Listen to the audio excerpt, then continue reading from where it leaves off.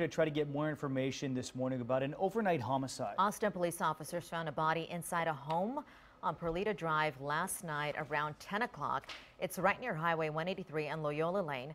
Kate Whitehall has the latest on the investigation.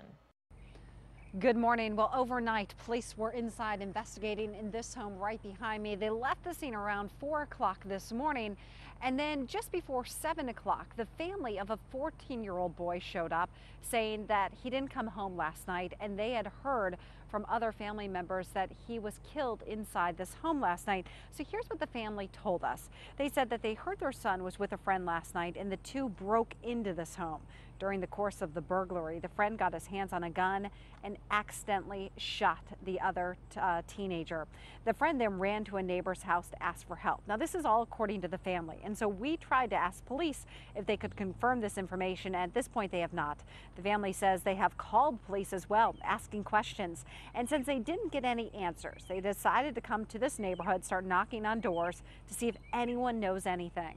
If he's not in there, they could have just told us, no, it's not him. I mean, we're actually asking them what is their clothing. They don't even want to give out that information. At least with the clothing, we'll know if it's him or not. And if it's not him, we could look for him and not just waste our time here.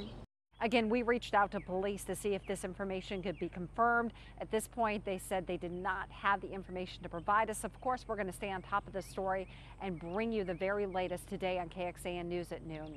For now, we're in East Austin. Kate Whitehall, KXAN News.